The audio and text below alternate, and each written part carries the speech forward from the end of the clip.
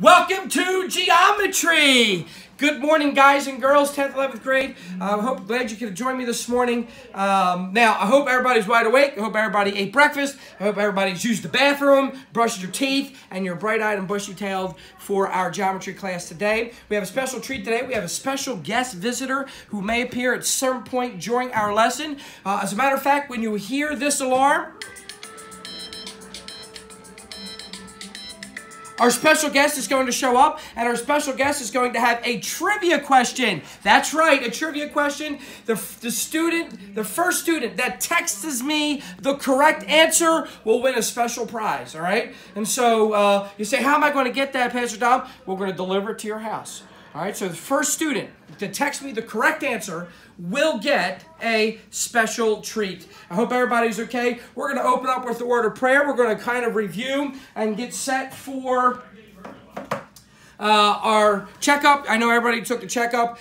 Those who have not taken the checkup yet, that needs to be sent to me as soon as possible. So we'll wait to score that when everybody's quizzes come in. So if you had some trouble areas in your checkup, just sit tight. We'll probably go over that once everyone's completed their quiz and send that in, and then we'll have that scored. So we'll do that. All right. Today we're going to continue with the Pythagorean theorem, as well as two new theorems: the 30-60 right triangle theorem and the isosceles right triangle theorem. So looking forward to having some fun with that. We're going to pray, and then we're going to get started this evening. Heavenly Father, thank you for this morning.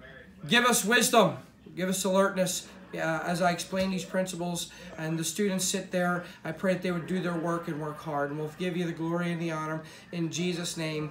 Amen. All right, so what we're going to do is, these were for the checkup, but we're going to wait till all the checkups are completed and done. So we're going to pick up on page number 17 in your textbook, page 17. Quickly, by way of review, yesterday we learned the Pythagorean theorem. Does anyone remember the Pythagorean theorem? How about we have Katie Strzelecki? Good morning, Kate. How are you today?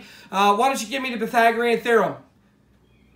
Good. C squared equals A squared plus B squared. So this is very important. This is Theorem 94, which states the square of the length of the hypotenuse of a right triangle is equal to the sum of the squares of the lengths of the other two sides. And so we kind of did that yesterday. And also we looked at theorem, or page number 19, excuse me, page number 19. We had to do for homework. So I just want to go over a couple of the problems that you had for homework. We actually had to do the evens for homework. So let's look at number 2. Number 2 on page number 19. We're going to quickly go over that one here. And so we have a baseball diamond. Okay, we have a baseball diamond here. There's our pitcher's mound. All right, so first base, second base, third base, home plate. Now, here's the question. The distance from home plate to first base on a baseball diamond is 27.5 meters. 27.5 meters. How far must the catcher throw the ball in order to put a man out who is trying to steal second base? And so from home plate here, we see how far will the catcher have to throw. So if you notice this area here, we have a right triangle formed. Very good. So if I want to find the length of the sides of a triangle, we will use Pythagorean theorem. So we know that this is 27.5 meters. This is 27.5 meters because all the bases are equal distance apart. And so we're just going to plug and chug and find. Now, if this is the right angle here, that makes this line the what, G? Ah, gotcha. Good. It is the hypotenuse. Remember, the hypotenuse is always opposite the right angle. So we're going to go C squared equals 27.5 meters squared plus 27.5 meters squared. All right? So we'll quickly do the math here. So C squared is equal to, all right, 756.25 plus 756.25.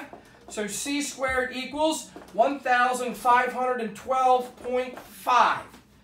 Now, does anyone remember how do I eliminate the exponent in this equation? What do I have to do? How about we have Josh Baruch? All right, Josh, what do we got to do to get this rid of this exponent? Good. We have to find the square root of both sides of the equation. So C equals, and then just type in your calculator, what is the square root of 1,512.5? We'll wait for that. And this was done for homework. Hope everyone did it. What is the square root of 1,512.5? How about we have Gabe? What's the answer, Gabe? Follow up by Hannah. Excellent. So we have 38.89 meters. That's how far the catcher will have to throw. Great job. Let's do one more for you had to do for homework. Number 4. Number 4 on page number 19. All right, number 4, which reads, a family in Steinbeck, Canada, drove 20 kilometers west and then 35 kilometers north to go shopping in Winnipeg. How far were they from home? Now, if you remember, all right, we have north, south, east, and west, okay? So the family, okay, they drove 20 kilometers west, okay? After they drove 20 kilometers west, then the problem stated that they went 35 kilometers north, okay? 35 kilometers north, okay? Now, here's the question. How far, excuse me, how far were they from home? How far were they from home? So, now, here's the actual distance that we want to figure out here. All right, so here's home, and here's the store. All right, what is the distance? How do we figure that out? All right, how about we have, who do we got? Oh, Caleb. How you doing, Caleb, this morning? Hope you're awake, Caleb. What do you have there? All right, so we have the Pythagorean theorem. Very good. This is the right angle. This is the hypotenuse. So we would have c squared equals 35 squared plus 20 kilometers squared. All right. And what did you get for your answer? Page number 19, number 4. You should have 40.31 kilometers is correct. It won't be a complete class if I didn't drop my textbook again. But correct, 40.31 kilometers is the exact answer. Good job, everyone, there. Turn to page number 21. Page number 21. And so we have, last night you had to do for homework, you had to do the evens. Again, this was the converse of the Pythagorean theorem. The converse of the Pythagorean theorem is just simply stating if the square of the hypotenuse is equal to the sum of the squares of the other two legs, then we have a right triangle, okay? That's the converse of the Pythagorean theorem. And so quickly, just by homework, we have to do our homework. Let's look at number 4. All right, so number 4, let's have Chris Robb. Number 4, what did you get for number 4 on page 21? All right, so we had A equals 7, B equals 8, C equals 12. Chris, would you please mind give me number 4? Is it yes or no? Good. How about we have Liam follow up? Good. The answer is no. That is not a right triangle. If you did the math, you'd have 144 does not equal 113. Good. Number 6. Number 6. I want to kind of do this one with everybody for number 6. And so we have here, all right, so 16 squared. Does that equal 6 to the square root of 2 squared plus 6 to the square root of 2 squared? All right, so we know 16 times 16 is 256. All right, now 6 to the square root of 2. Does anyone remember how we do this? Since we have an exponent out here, all right, we're going to raise 6, and so that's going to be 36, and we're going to remove the radical sign here, so 36 times 2, and we're going to do the same exact thing on this side. So 36 times 2 would actually be, how about we have Fausto? Caught you snoozing, Fausto. All right, what's 36 times 2, Fausto? 36 times 2 is 72 plus 72. Very good. Does 72 plus 72 equal 256, class? No, it does not. Very good. So 256 does not equal 144. So right triangle, No, it's not a right triangle. Good. That is the converse of the Pythagorean theorem. All right, so page number 22. Page number 22. Let's look at this one here, all right? Page 22. Before we get into our new material, let's look at number 1. How do we know that a quadrilateral whose opposite sides are 5 meters and 10 meters, and whose diagonal is 5 to the square root of 5 meters, is a rectangle? Now, it gives us a hint here. It says, hint, use theorem 34. All right, so we know what is theorem 34? Does anyone remember what theorem 34 states? We know we have a triangle here, right? Okay, we have a rectangle. So a rectangle, we know, has 4 right angles. 4 right angles, all right? So let's finish drawing the shape here. We have our diagonal. This is 10, this is 10, this is 5, this is 5, and this is 5 to the square root of 5. All right, how do we know that the quadrilateral whose opposite sides are 5 and 10 meters and whose diagonal is 5 to the square root of 5 is a rectangle, okay? So we know a rectangle is a parallelogram with 4 right angles. The quadrilateral is a parallelogram because the opposite sides, this is theorem 34, it's been a long time, I know. This is one of our highlights. A rectangle is a parallelogram is a rectangle because the opposite sides of a parallelogram are congruent. They are congruent. Very good. And so the angles are right angles according to the converse of the Pythagorean theorem. Let's prove that. Okay, the converse of the Pythagorean theorem. Let's see. All right, so we're going to go 5 to the square root of 5. Okay, squared. All right, then we have 5 squared plus 10 squared. All right, so this is 25 times 5 is equal to 25 plus 100. All right, class, get your calculators out quickly. What's 25 times 5? 25 times 5 is 125. Good. 125. What's 25 plus 100? 125. It's the converse of the Pythagorean theorem. So if this is a right angle, right, if the Pythagorean theorem works out, then this is a right triangle, and a right triangle has a right angle. So we know theorem 34, again, which states that a quadrilateral is a parallelogram because the opposite sides are congruent and the angles are right angles. They're very good. Their angles are right angles. Okay, we're going to pick up on page 23. Page 23, okay? Everybody turn there. We're going to begin some new material right now. Special right triangles.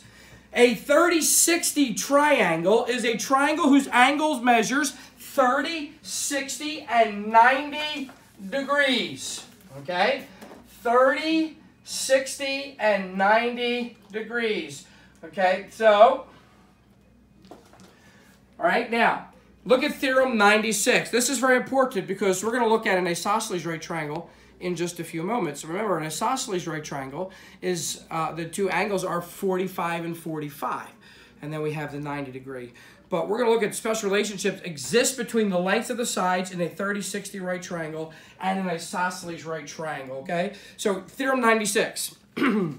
If the acute angles of a right triangle have 30 and 60, then the hypotenuse is twice as long as the shortest leg.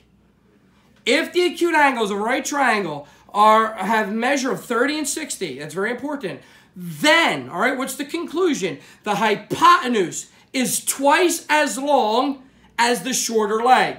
And the longer leg is the square root of 3 times the length of the shorter leg. So there's 2 character traits there that we have to understand. If we have a right triangle and we have a 30, 60, and 90, then we know the hypotenuse is 2 times the length of the shorter side, of the shorter leg. And the longer leg is the square root of 3 times the length of the shorter leg. So basically it's going to look like this, all right? So we have, if this is A, this is B, this is C. Remember the hypotenuse. If I want to solve the hypotenuse, we know that it's 2 times, the shortest leg. 2 times the shortest leg. And the B, the longest leg, we know is the square root of 3 times the shortest leg. Highlight this. You're going to need to highlight this. You're going to see this on the bottom of page number 23 in your material. All right, so get ready to highlight that. That's very important for us to know, okay? Now, let's apply that to page number 24. So, if I want to find the length of the hypotenuse, it's simply 2 times the shortest leg. And if I want to find the longest leg, we know it's the square root of 3 times the shortest leg. Look at number 3, would you, with me? All right, we have, okay, A equals 6, okay? A equals 6, and we have B equals what, and C equals what? Now, we know the shortest leg is 6. Now, based on the 30-60 right triangle, we know that the shortest leg is 6. So, how do I find the hypotenuse, class? M, what do you got? Good. Okay, so 2 times... Uh-oh. Let me hear you. B-E-T-H-E-L. B-E-T-H-E-L. B-E-T-H. Come on. Bethel. All right, here's our special guest tonight. All right, we have our trivia question. Okay, here we go. All right. You ready? What is our trivia question? Remember, the first student to text me the correct answer will get a special prize, all right? So it's got to be text, not email, not through the reminder app, but through text. Here we go. I'm a little out of breath here. What do you call a triangle that has 3 unequal sides? Ooh, that's a good question. That's a really good question. All right, so first student to give me that correct answer wins. Let's hear for 10th, 11th grade. Ready? If you love Bethel, let me hear you now. B-E-T-H-E-L. B-E-T-H-E-L. B-E-T-H-E-L. Bethel. She's so pumped up, everybody. Thank you, Melody. Thank you so much. All right, class, we're back to normal. All right, here we go. 30-60 right triangle, and before we got rudely interrupted by our special guest, how do I find the length of our hypotenuse? We have 2 times the shortest side. So the hypotenuse would be 2 times 6, which would simply be... 2 times 6 is not 18. I caught you sleeping, didn't I? He's rolling. Yeah, it's 18. You got to pay attention. 2 times 6 is 12. Come on now, everybody. Let's wake up here. All right, Brandon. I'm glad to see that you've joined us this morning. Brandon, how do I find the length of side B? It is simply the shortest side times the square root of 3. How do I write that? We just simply will go 6 to the square root of 3. Now, I want to show you something here, okay? If this is a right triangle, then if I apply the Pythagorean theorem to this, we're going to have a right triangle. It's going to equal out. So let's try it, okay? So we have 12 squared is equal to, all right, 6 squared plus 6 to the square root of 3 squared. Now let's watch this, okay? So 144 is equal to 12, all right, plus, is that 12? Got you again. 6 squared is not 12. Oh, you got to pay attention. It is 36. Good. Now, how do I handle this? Exponent, parenthesis. Okay, we have a whole number, so that's going to be 12. Very good. This will be remove the radical sign. All right, so 144, does that equal 36 plus? Which 12 times 3? Which 12 times 3, class? Good. 12 times 3 is 36. Uh-oh. Something ain't right. Did something wrong here. Because if this truly is a right triangle, then the problem would equal out. So let's quickly figure out, what did we do something wrong here? Did we do something wrong?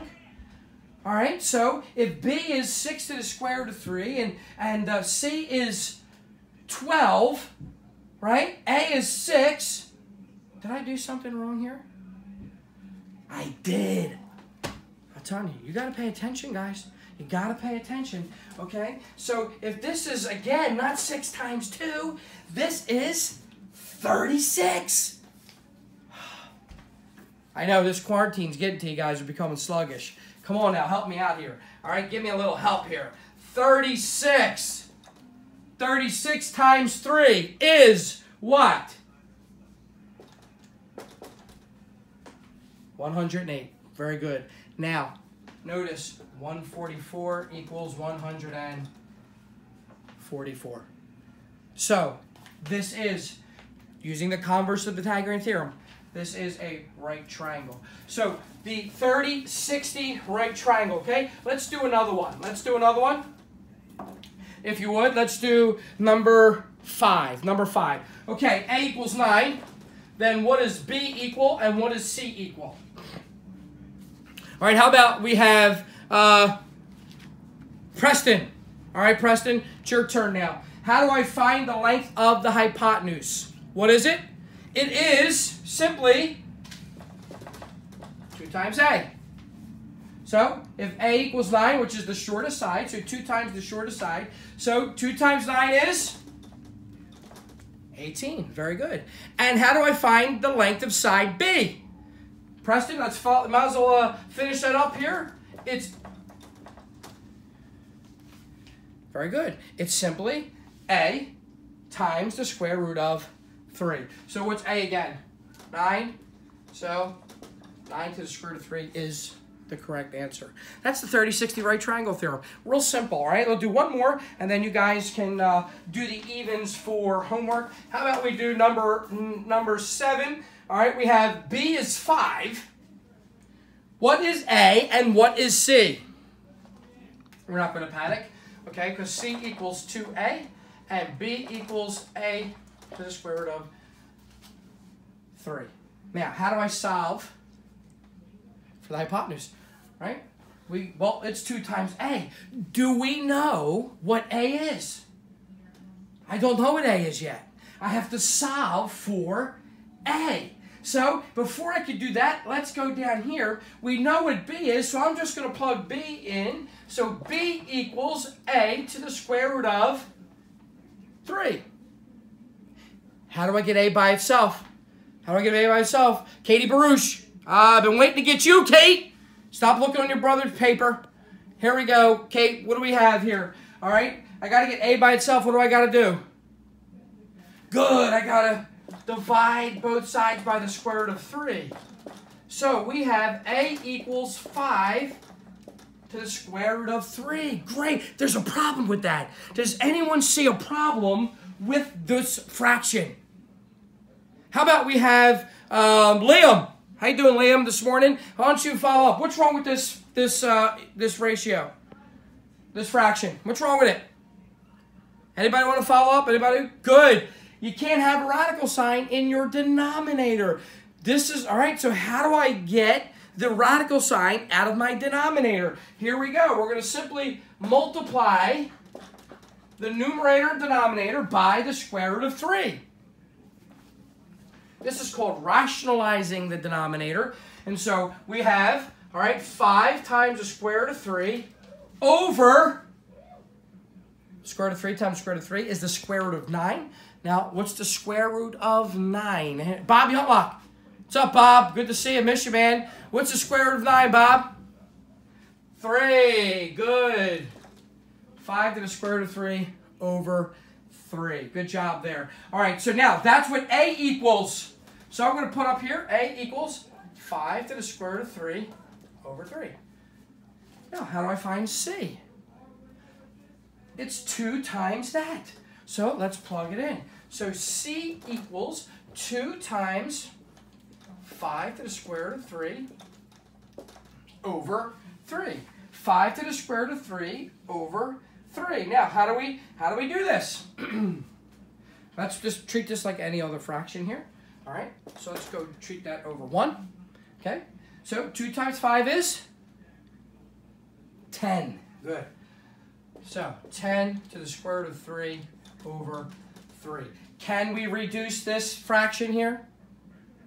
No, we cannot reduce that fraction. So our final answer for number 7 for letter C, it is 10 to the square root of 3 over 3. Any questions? If you have any questions, make sure you let me know. All right, maybe you can send me a text or email asking for that. All right, let's turn the page here. We're going to finish with tonight's lesson. We're going to look at Theorem 97. So that was the 30-60 right triangle theorem. Again, if you have a triangle that has a 30-degree angle and a 60-degree angle, we can still find the lengths of the sides. We find the length of the hypotenuse. It's 2 times the shortest side. And then we can find the length of the longest leg by going B equals A, the shortest side, times the square root of 3. Now let's look at the isosceles right triangle theorem. Isosceles. Again, this is a highlight. This theorem, Theorem 97, Theorem 96, you want to highlight them. You want to understand what they're called. 30-60 right triangle theorem and the isosceles right triangle theorem. Let's finish with this one here. Let's read Theorem 97 together as a class. All right, here we go. In an isosceles right triangle, the hypotenuse, how do I find the length of the hypotenuse? It's the square root of 2 times the length of either leg. What do we know about an isosceles triangle? It has 2 congruent sides. Very good. So all we have to do is, if I want to find the hypotenuse, all I'm going to do is just the square root of 2 times the length of either leg. So let's practice that, okay? So I'm going to put here, how do I find the hypotenuse? C equals, all right, the square root of 2 times the length of either side. It could be A or that could be B. It's the same measurement. The same measurement. So, all right. Okay, if we have, remember, okay, we're going to call this an isosceles right triangle. That's 45. That's 45. That is 90. Okay? This is A, B, C. How do I find the length of the hypotenuse? I'm just going to simply plug the length of either side in and times that by the square root of 2. Let's do number 4, okay? You're going to do the odds on this page for homework, page 26. All right, so let's do number 4. If A equals 9, B equals 9, what is C? Real simple. Okay? It's the length of either side times the square root of 2. So all I'm going to do is go 9 to the square root of 2. That's it. That's simple. Real basic. Look at number 6. Okay, number 6. All right, we don't know what A is, we don't know what B is, but we do have the hypotenuse. So we can work in opposite fashion. So I'm going to plug my known into my equation. So 7 is equal to A to the square root of 2. All right, obviously we want to get A by itself. So I'm going to divide both sides by the square root of 2. A equals 7 to the square root of 2. Now, Dave Weber. How you doing, buddy? What are you drinking today? Anything good? Got like guava juice or something? Coconut? Something? All right, drink some for me today when you get a chance. Dave, what's wrong with this fraction? How about Chris Rob, follow up with me? Good. So you can't have a radical sign in the denominator. So we want to rationalize that. We do that by multiplying the numerator and the denominator by the square root of 2. So we have 7 to the square root of 2 over 2 times 2 is 4, and the square root of 4 is 2. So there's your answer. 7 to the square root of 2 over 2. And since it's an isosceles right triangle, B is the same length. So 7 to the square root of 2 over 2, and there's your length of either side. Any questions? Any questions? Again, so tonight for homework, make sure some of you owe me your quiz. That needs to be done before tomorrow evening. That needs to be turned in. Also, you need to make sure that your homework is completed. Your handbooks are up to date. So quickly, by reiterating, we did page 24. Page 24, you're going to do the evens. Page 26, you're going to do the evens as well. All right, I think that's all for tonight's class. Again, on Tuesday, we're going to go over the checkup. So if you have any questions, you got anything wrong, we'll go over, discuss some of those problems, and then we'll go on continuing with the right triangle theorem and also the 30-60 right triangle theorem, as also as the isosceles right triangle theorem. All right, so I hope you have a good day. Great, safe weekend. We'll see you on Tuesday. Goodbye.